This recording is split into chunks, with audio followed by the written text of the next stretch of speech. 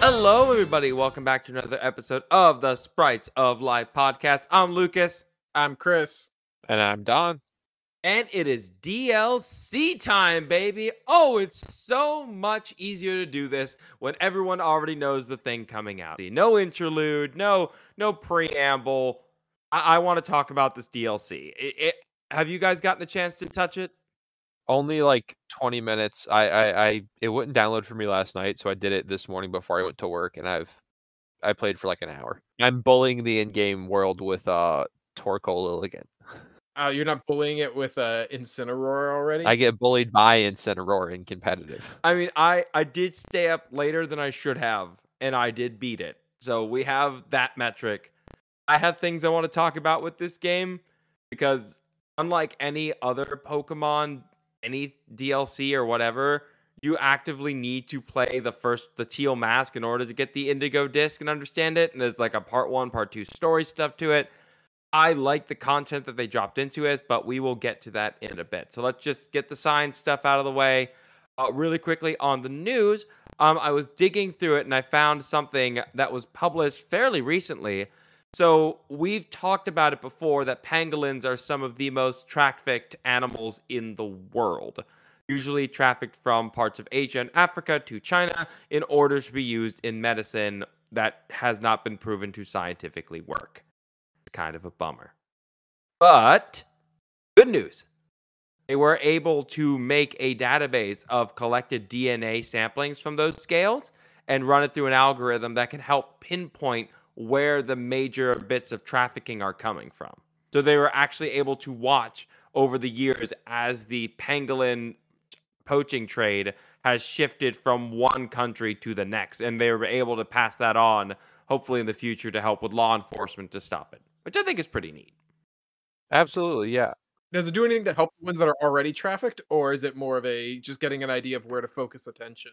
That second one, where do you focus attention? No, they should be out there Liam Neesoning the pangolins. As just go out and save them, absolutely. But you have to tell Liam Neeson where to go. You can't just send him over to Nigeria if all the pangolins are being hunted in Cambodia.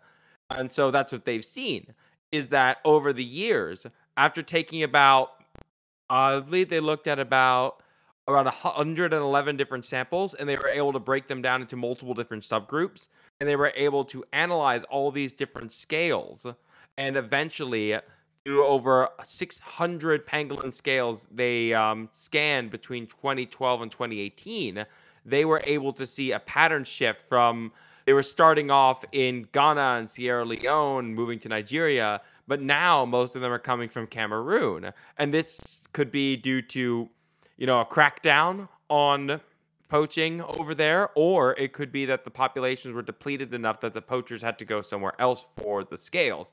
So it's a really useful tool for keeping these animals alive because while you can't save the ones that are already on market, you can find ways to help make sure that the others are not being targeted or at least go after the poachers. I mean, there's no way you can escape from this sort of data.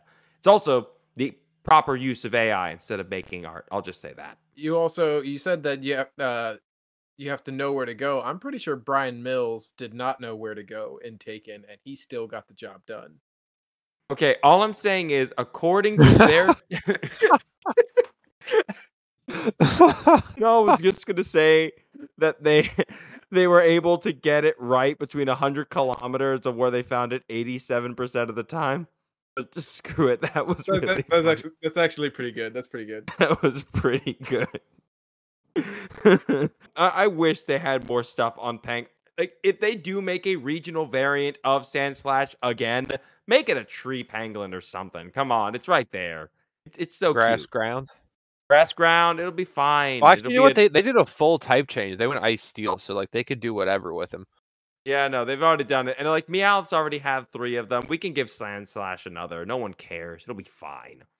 All right, on to the gaming news. At this point, most people already know the Game Awards showed up, and Baldur's Gate 3 just picked up a bunch of those awards and left a few for the rabble to pick up for themselves. I mean, shout out to Armored Core though. It did get its 1 award. Oh yeah, no, haven't gotten to play Armored Core that much. I finally got it like last week. It's been really fun so far. I like mechs and I like customizing robots. So yeah, I think it's fun. I played the original Armored Core on the PlayStation like 1 when I was a kid. There's a new game plus and a new game plus that like changes everything story-wise, which I think is pretty cool. Yeah, I'm nowhere near there yet, but I'm very excited to get there, and I'm glad that the Moonlight Sword continues to be a theme in FromSoft games. I'm gonna have to track that down. I understand that reference. That was actually pretty cool to see that they put that in. Wait, was that part of my Dark Souls rant episode? Yes, it was. We talked about That's the right. giant bug. Yes, but yeah, there's a Moonlight Sword in many FromSoft games, so I'm excited that continues. Before we get to talking about my thoughts on like the game and some of the Pokemon, I wanted us to talk a little bit about the DLC's location itself because it opens up a really interesting idea that has been building up over time. Have either of you heard of seasteading? Isn't that like where you're like you make your own island? Is it like Rapture? It's like Rapture and Waterworld combined. The Sign two, me up. the two things you definitely want to model yourself after. Let's go. Obviously, with this DLC, instead of a quiet mountain town, you're in this massive floating superstructure. It's not even an island because that terrarium that you're going through in the DLC is all completely underwater. Like all of it is all the way down hundreds of feet. And if you're going through the game, there's classrooms and a cafeteria and a school store and a clubs and like it's a huge area to go explore, and it just floats off the shores of Unova and is home to a whole bunch of Pokemon as well as people just out there. This thing is probably one of the greatest achievements of modern man in fiction. And they're just like, oh yeah, no, we send kids to school with this thing. Oh yeah, no, K through 12. It's fine. Don't worry about it. Like it's a battle school. Relax. And it's just like, what on God's green earth did you create? What in Arceus's name is this superstructure? Why didn't you go to school in like a normal location? Are there like normal adults just like living their lives there and it's also a school, or is it just like a boarding school on the water? There's like teachers. Well, I mean, are there people there who are not there to be associated with the school? No, it's just a school. It's like Hogwarts. I wanted to talk about it because seasteading and this school kind of tie in because this school is kind of what the dream of most seasteaders is. The idea of seasteading is that you build your own island or you're even if you're just on a boat floating 200 miles off the shore of any major nation and you can basically make your own rules. You don't like the government, you don't have to deal with them. Any government at all. Seasteading has become more and more talked about in recent years because technology is starting to advance to the point where people can even start looking at the idea of living completely away from land. Just be at the ocean forever and never look back. International ocean laws, I mean, there aren't that many.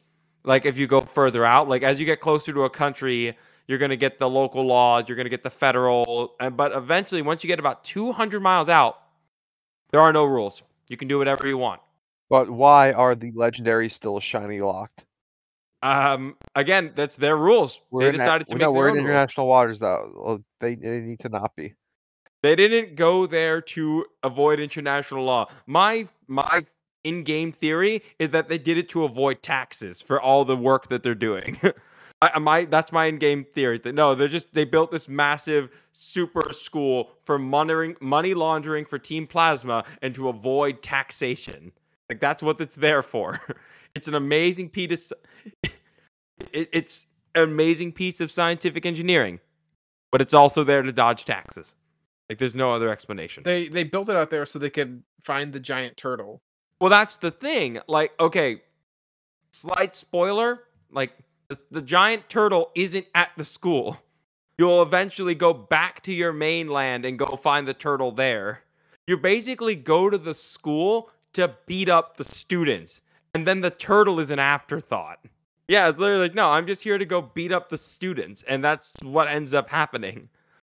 In this world, though, like, they can just have this giant self-sustaining area with no need for outside help. The technology advanced to such an extent that these massive companies just sprung up and built this super school. I think that's also the reason why they can just give you all the starters. Again, no, every other part of the world has like rules and regulations on like what starters can you give them? Do they have to be local? Are they going to be invasive? Nah, they're like, no, we built our own ecosystem. You wanted Incineroar? Take one, man. We got like 12 of them. Go nuts. Like it's a battle school. I do like the idea that there are researchers that had to figure out what were the optimal starters in each area. Like what's good enough that the kids will be good and get better, but not so good you will devastate the local populations. I mean, the second they give a living flamethrower to somebody, I feel like there's a problem. Or any of the cat Pokemon, just destroy everything.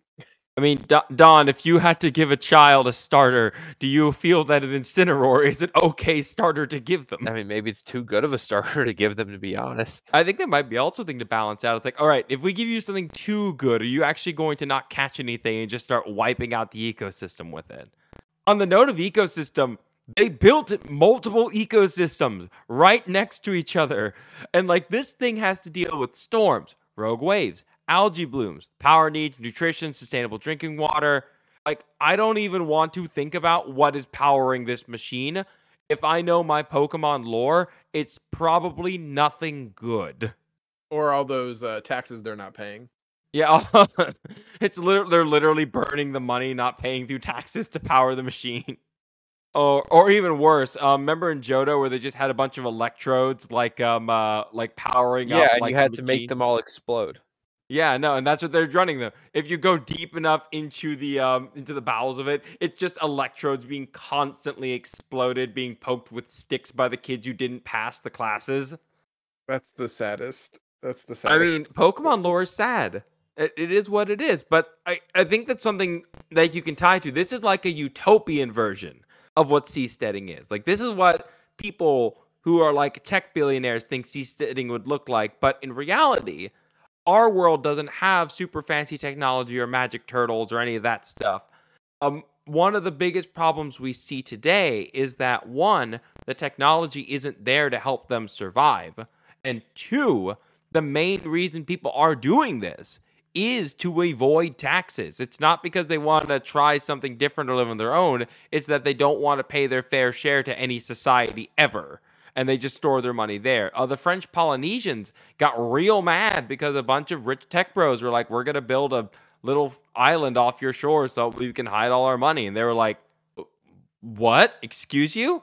One other downside is that if you are not associated to any nation, I can just take your stuff.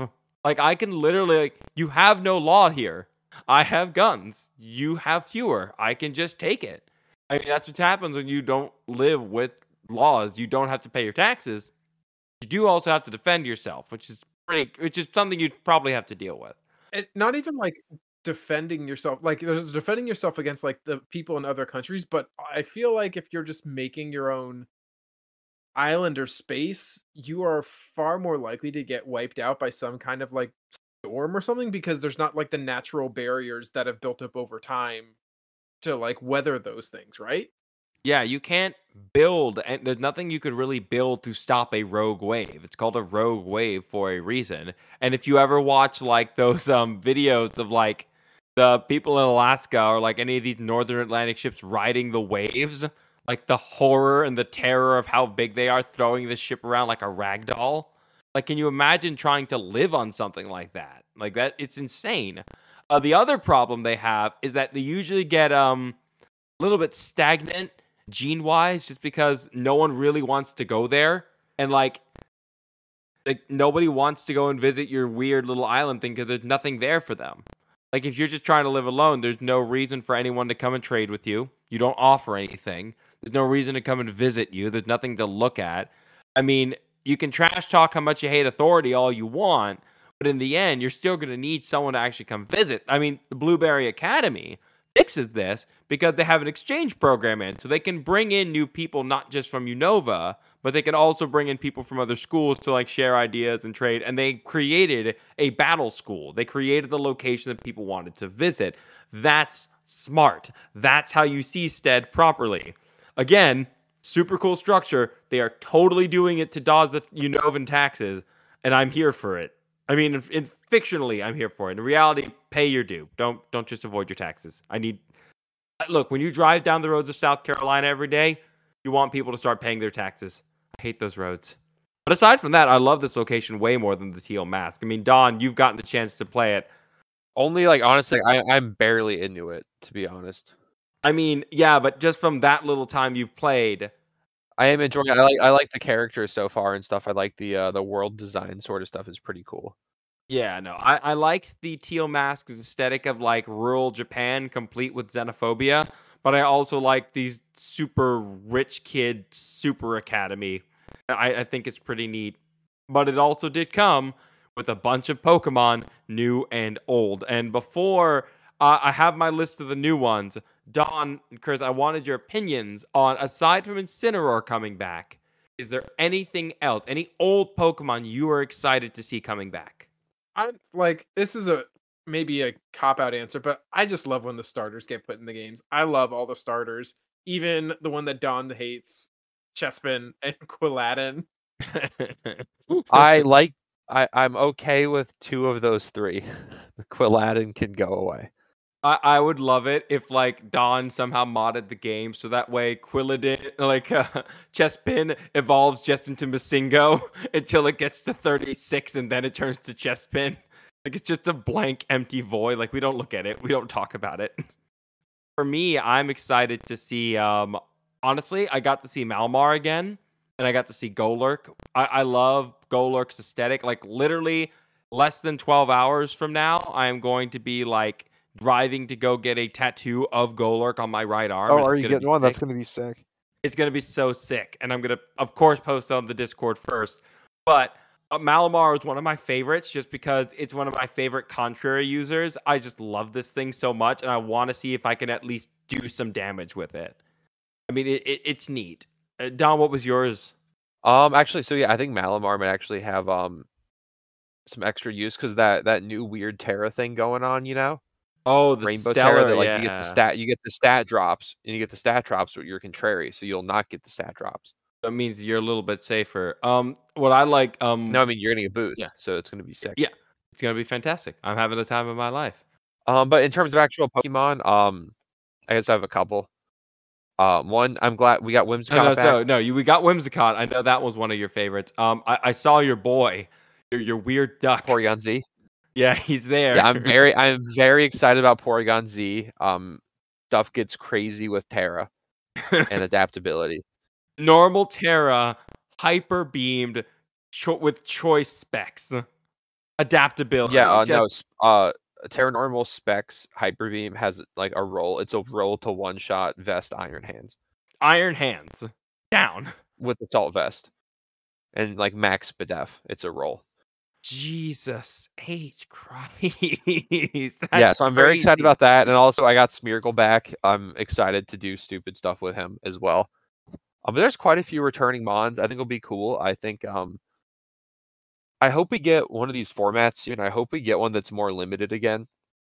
Because like as much as I like some of the paradoxes, like our power levels right now are so crazy that some of like the weird little dudes don't really get to shine too much because like Tornurshifoo is just the best thing.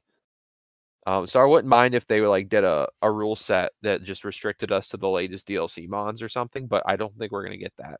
No, they want you to use all the legendaries that you've hunted. Eventually, they're going to get what I like to call the gods, and just like, oh hey, yeah, throw a Kyogre on your team, have fun. Next year will be the rotation where we get the restricteds. Yeah, I mean, I'm just happy. Like, so if you haven't seen it yet, there is that new form of Dynamaxing, and how it works is that not Dynamaxing. What am I saying? Terastallizing.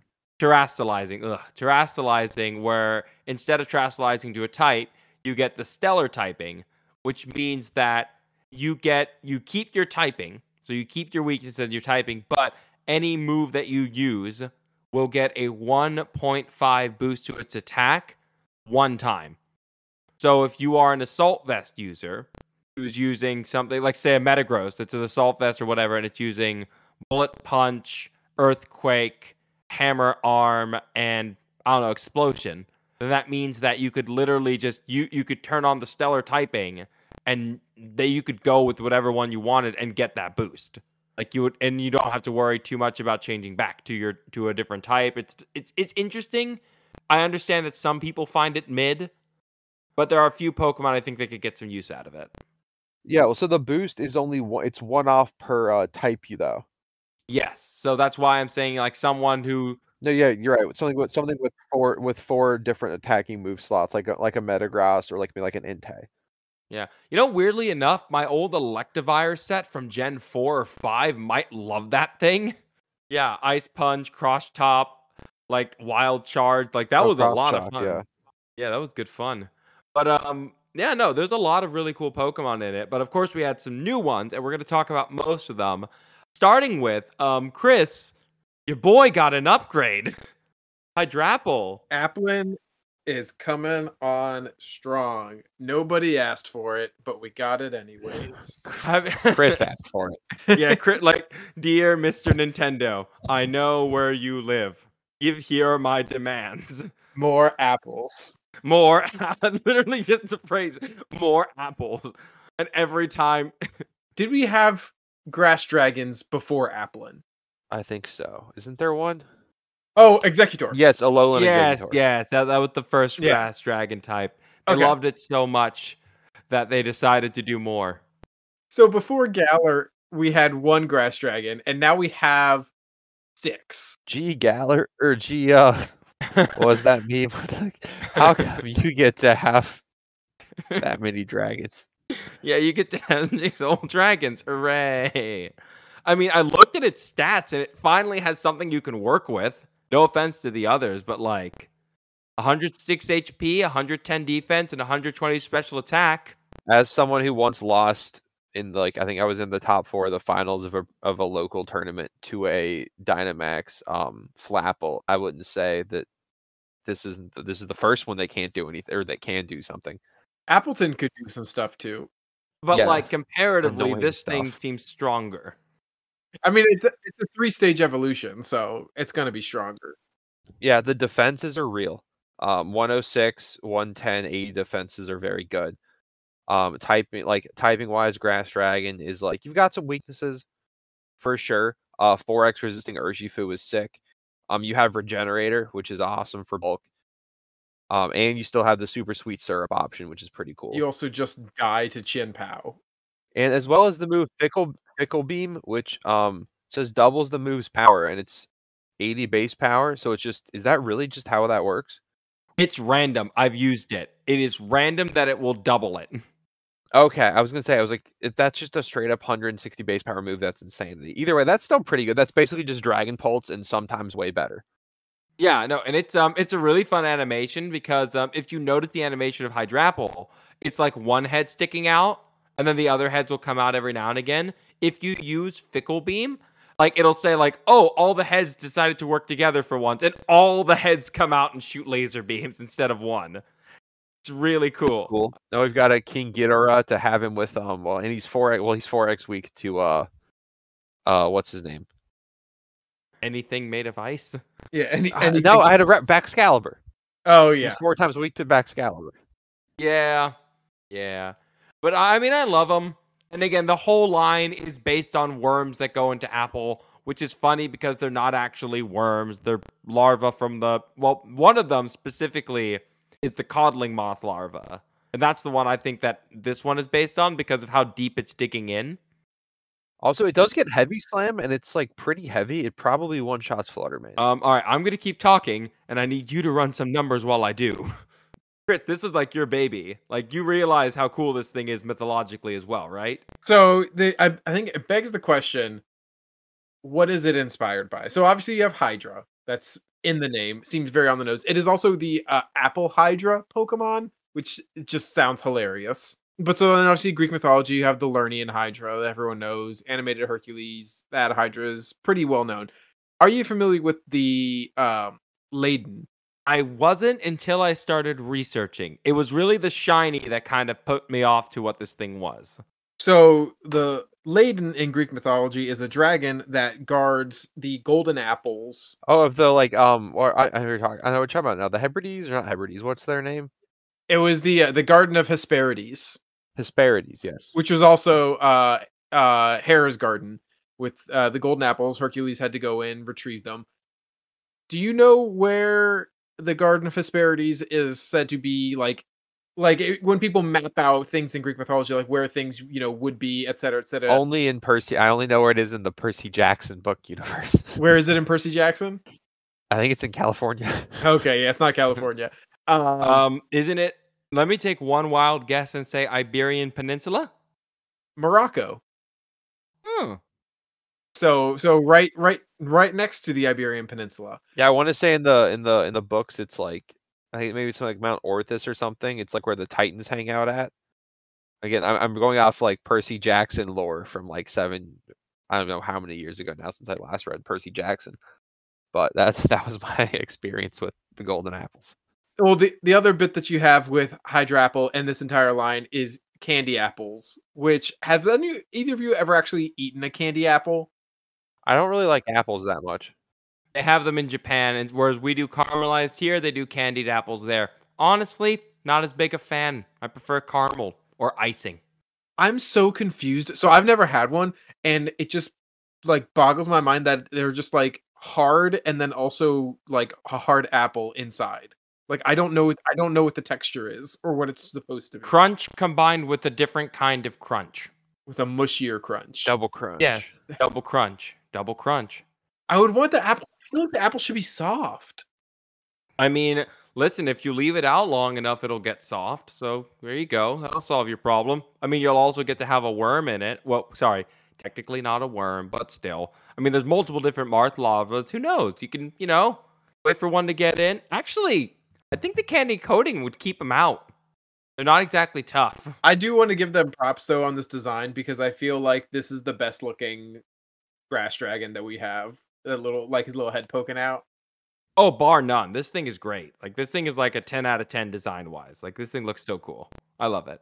Out of all the new Pokemon, design-wise, Hydrapple is probably my favorite. Thank you, Diplin, for doing the best secret reveal when you were able to use Eviolite. Eviolite, everyone thought it was a glitch, and then like they were like, no, it's not. And everyone was like, oh my god. Oh, God.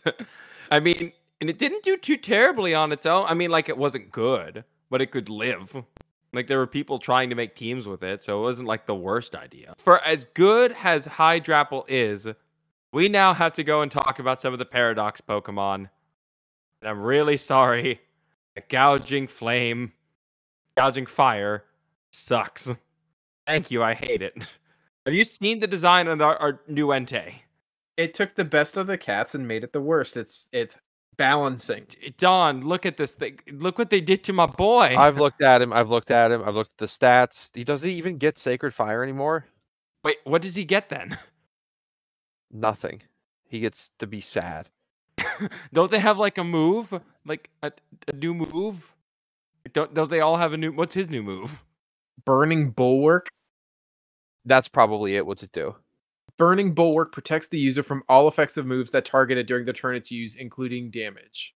If Burning Bulwark blocks an attack that would make contact with the user, the attacker becomes burned. Okay, that's pretty cool. Unless they're immune. Right. Okay. So I'm looking at your its stats. 105 HP, 121 defense, 93 speed def is pretty sick. Base 91 is kind of cool. 115 attacks are the same as normal Entei. I think it struggles with the Arcanines more and with opposing normal Entei. I think normal Entei having that base 100 is pretty big, as well as having extreme speed and Sacred Fire and being immune to Intimidate. I mean, I don't know. I think this thing's niche is like very, very small. I think it's gonna struggle to like be different than Incineroar and like Heat Train more so. And I think the faster fire types are like better at being offensive. Oh, it gets Dragon Dance. Okay. There's something they can work with there. That's something. I mean, you could have Photosynthesis with Dragon Dance or something. That's kind of cool. I'm looking at its other options. It doesn't have the craziest move pool, but it's got some tools. Like I think it's probably the worst of the. I think it is the worst of the three. But I don't think it's like impossible to use, and it does get that new fire type stomping tantrum that also Gyarados gets, which is cool. Yeah, I mean, if you need Dragon Dance to be viable, it kind of feels a little harsh. I mean, but it is based on something neat that they somehow ruined. So if you've everyone has heard of Triceratops, like that's one of the key dinosaurs you have to pick as a child. You kind of like picking your first starter. You have to pick the dinosaur you relate with the most, and it is based on a member of the Ceratopsians. So there are about 60 known species that we've dug up through fossils. That Triceratops is the most famous, but there's 59 other ones, and they decided to base this one on Syracosaurus. If you've never seen, you've probably seen Syracosaurus actually. Hang on, let me pull up a picture for the Discord for you. Oh yeah, You see it? yeah. Everyone has you've probably seen this at least once in your life, just because I believe it was in the what was it that the dinosaurs movie that Disney put out. They had a ride for a while. Hang on one Good second. Dinosaur? Yeah, not the Good Dinosaur. There was another one that was better back in the day. Hang on. Yeah, there it is in the Discord. You can see it. But again, they kind of lost. I feel like if they added a horn, it would have been improved. It looks like it's wearing a hat. It doesn't look like it changed that much. Yeah, no, it is based on a Triceratops. So everyone who was guessing that was going to be Triceratops based got it right, and somehow the fan art did it better. One of the first things I did when I saw this Pokemon was send a picture of it to Will, from our fossil buddy, and he's literally saying like, "Is this a fan art joke or is it the real thing?" He couldn't tell the difference. It's very, it's sad. It's kind of sad. Yeah. But I mean, the real dinosaur is cool. Lived in the late Cretaceous period, and we still don't know what those massive frilly heads did. We either think defense, mating display, or heat displacement. I think the heating displacement is probably what this guy would be using it for. Makes the most sense to me. He's on fire. If you're using all that body heat, you can dispel it out that way, so that way you can either do damage or protect your internal organs. I mean, like the fact that, oh yeah, we revived an Entei from a fossil in this one. It's like, okay, cool. So the only thing that changed with time is that hats went out of fashion and he took his off. It bums me out. But otherwise, I think it's cool to talk about yet another dinosaur added to the game, which is why we finally get to talk about the cool one that they dropped for the past Paradox, and that is Raging Bolt. Do we have any thoughts on Raging Bolt? I do not understand this Pokemon, but it's fine. What do you mean you don't understand? Like, you can't conceptualize its existence, or? No, like the cloud beard, just I don't get it. It's not for me, but that's fine. I mean, I actively do get it. I do. And that is in part because of a lot of the ancient Chinese myths that are surrounded what this thing is kind of based on. So have you heard of Qilin? Qilin. So it's basically China's version of a unicorn, and it has multiple different myths across multiple different times and eras. But around the 14th century, there was this idea that like the giraffe was a Qilin, like it would that it had this magical power to it.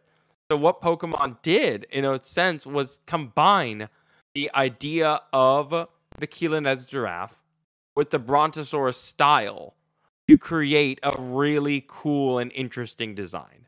The exact opposite of Gouging Flame, where they did Gouging Flame only did a little bit with the design. Raging Bolt just took it completely in a different direction. It is almost completely unrecognizable in its form, and I really appreciate that dedication to it.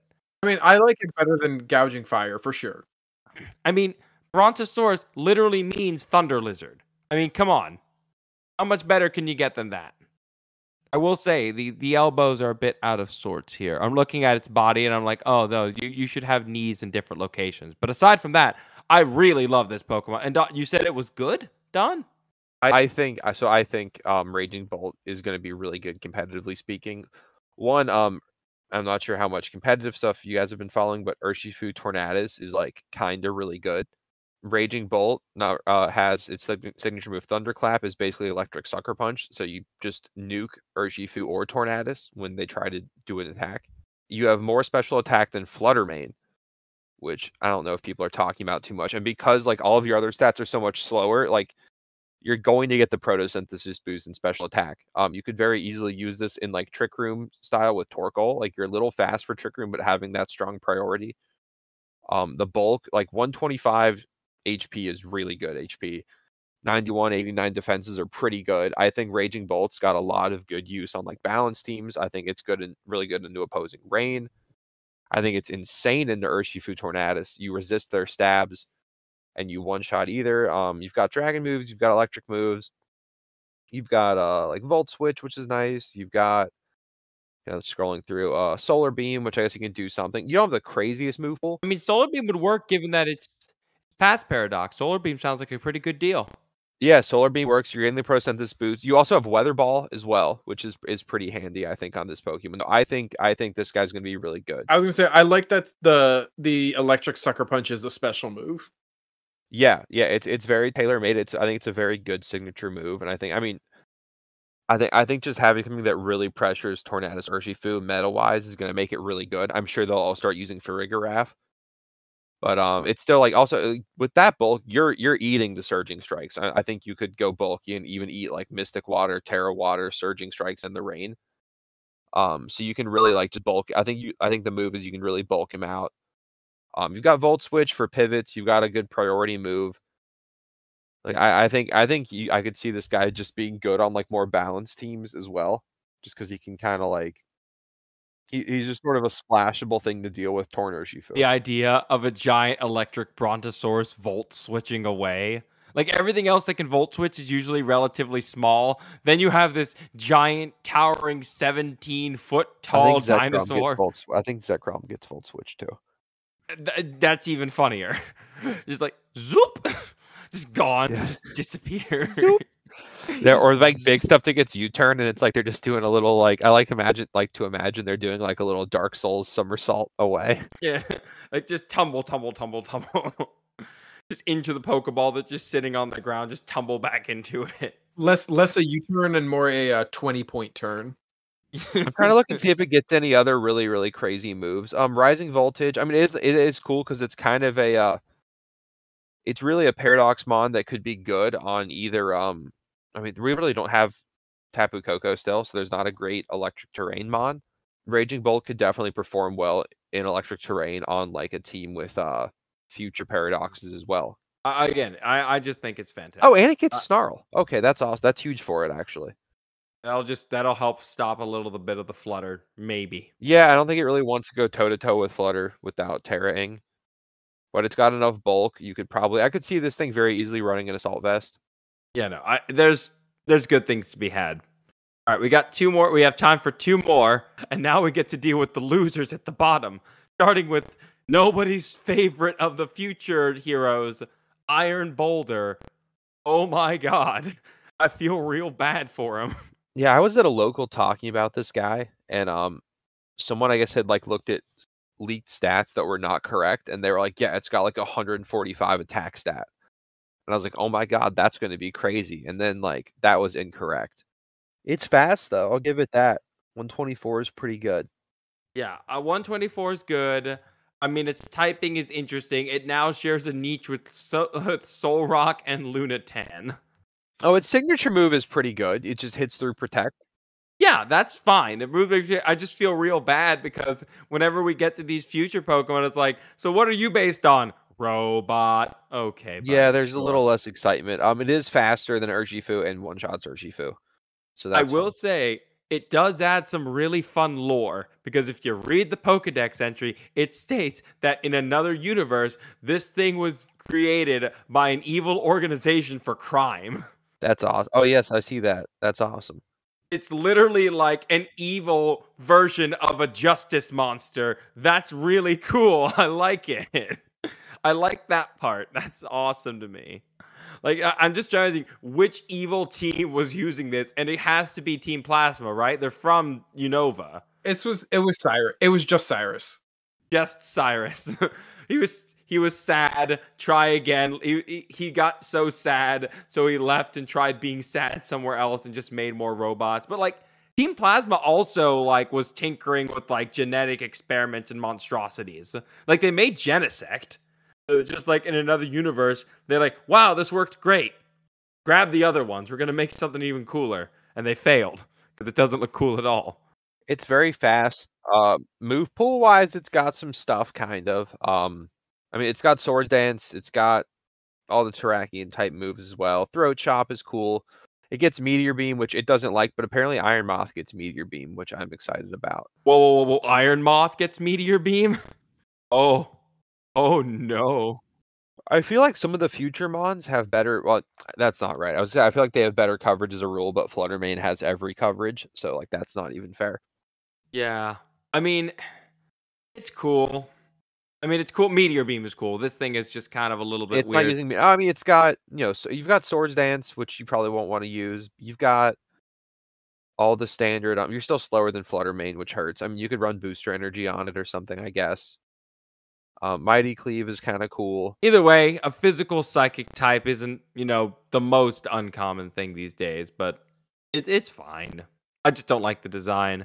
Meanwhile, last and not least, weirdly enough, is Iron Crown. I'm excited about this guy. Iron Crown should have been called Iron Justice. I stand by that from the last episode. Iron Justice. They messed this name up real bad. Yeah, Iron Justice is such a better name because I wouldn't need a nickname. I would name everything else Iron Justice and get banned because that's against the rules of a tournament. Everything is Iron Justice here. If we don't get future Keldeo and its name isn't Iron Justice, what are we even doing? Yeah, no, it's I want a robot unicorn. I want a robot unicorn fighting on by my side.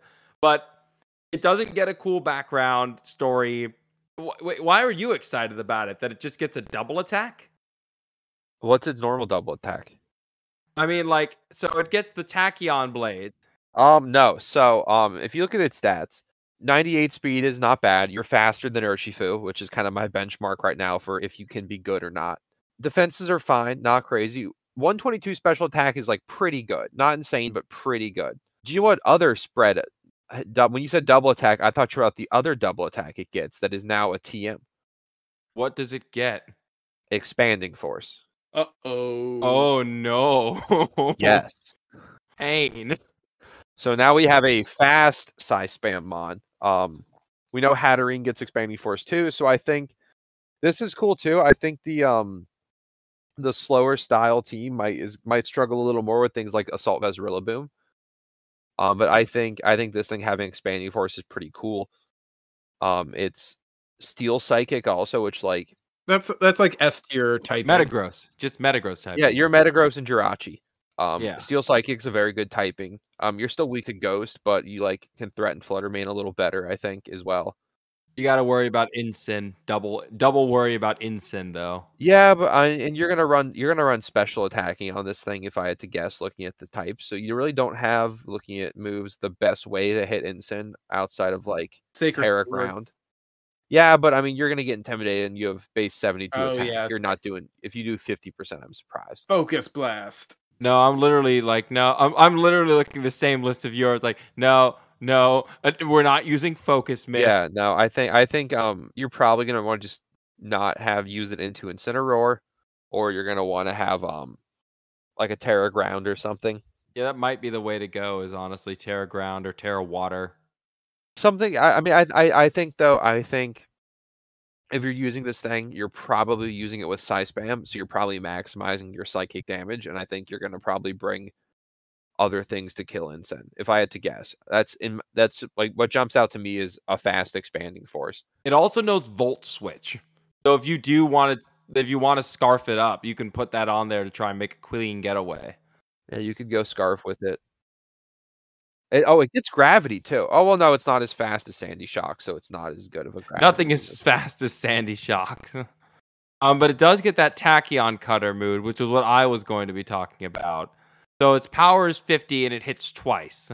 It's a steel type attack that can hit twice through and doesn't miss. If you want to kill a Mimikyu, this is how you kill a Mimikyu. Like one turn, it's gone. Yeah, Mimikyu, Subflutter, other things that are weak to steel, probably. Yeah, no, this is a really good move to add. Like if you went this with Volt Switch, Expanding Force, the Tachyon Cutter, and then Terra, so that way you can Terra Ground, you got yourself a decent set right there. Yeah, you've got options. I mean, I would probably like Life Orbit or something even. Throw Protect on there. Again, it depends on what you want. It's not, again, I like it. I do. The thing that I wanted to talk about, though, with the fact that it's name of Tachyon Cutter and what it really means. So, like, tachyons are a theoretical particle in physics, and you've probably heard tachyon before because science fiction's been using it since the 70s as like a descriptor for time travel and like part of it. I'm not into quantum It's a good mechanics. word to sound sciencey with. Watch any episode of the CW Flash, and you'll hear it like 6 times. Yeah. The idea of a tachyon is it's a particle that is constantly exceeding the speed of light. Think of it as the reverse of any normal particle in our world, where it cannot break the speed of light.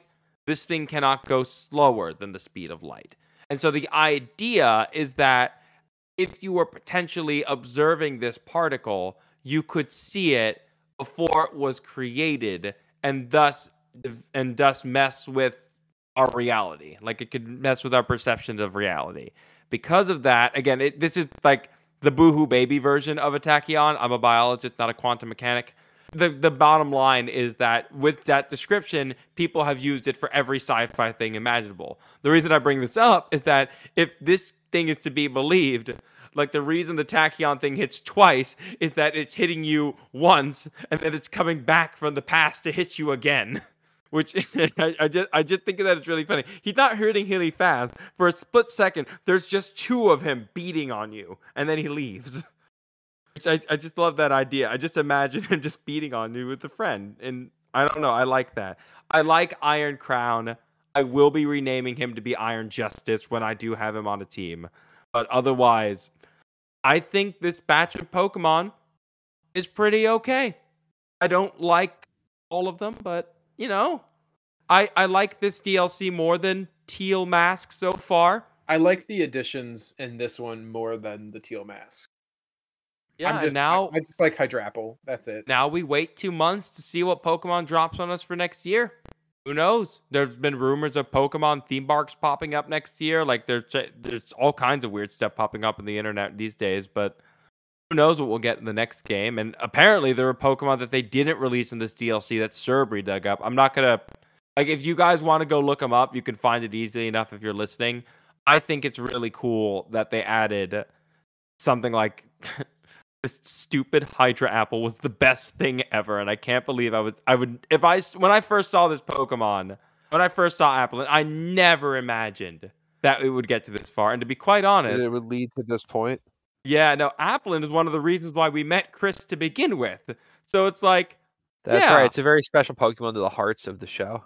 Yeah, no, it really means a lot to us that this thing is the best. The Apple Dragon beat out the Fiery Dragon Triceratops, the Brontosaurus made of lightning, the future robot of evil, and Iron Justice as our favorite thing. I love this franchise for just going all out on that. I can't wait to see what people do with this game. I mean, we're literally recording this the day it released, so hopefully people get a chance to listen to this and make their own opinions of it. But for now, we'll go ahead and let them play. So we should have at least one more episode before the new year. So please, guys, if you want to talk to us and suggest things for the new year, things you want us to change or ideas you want us to try, we are always on listening on our Discord. We are always trying to help and get your guys' ideas out there. We are on socials. I'm trying to do better to be on X, formerly Twitter. If you want to communicate with us there, I get it. We want to have fun and we want to grow, and it's been a lot of fun growing with y'all this year. So thank you guys so much for listening to us. We'll see you guys in the next one. Have fun on the DLC, everybody. Bye.